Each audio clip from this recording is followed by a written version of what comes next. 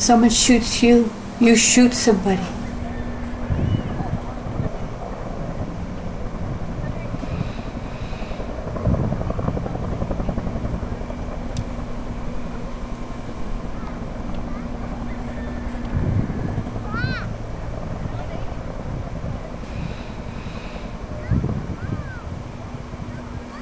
Not only are you destroying, gonna cause so much pain, and then you go to jail for that, because eventually it'll catch up. Then your mom is in pain. Your parents are in pain because you're locked up and they can't ever have you. Or you're going to court. I see moms grieving for their children that are incarcerated or are accused of it. Moms that are grieving that because they know their kids are involved. But they put the blind eye on. Well, what? I can't turn my child in. Being in a gang, you're going to always have people on you. Your houses are going to be chances to be raided. You know, a raid. You're being part of a gang. You may not, just by looking, dressing like that, can put you and your family at risk.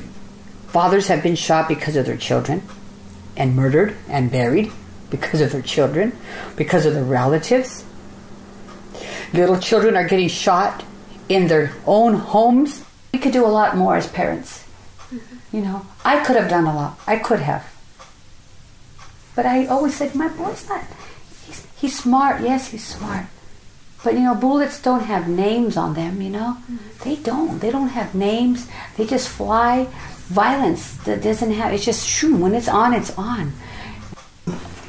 As officer said, well, I'm sorry to say this, but your son has been shot.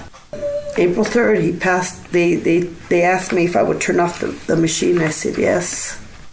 I think the hardest part was seeing when they lowered him in the ground, because I knew that was the final thing. So he was 19 when he passed away, was killed.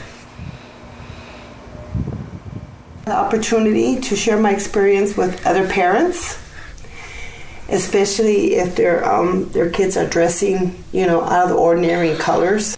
And the director of our group will ask, he'll stand up and ask them, how many of you in this group can tell me that they know, or they think that they believe they'll make it to the age of 21. And out of that group of 15 or 20, depending, you know, the youth center, juvenile hall, out of that group, maybe 2 or 3 hands will go up. The rest of them don't. They know they're not going to make it.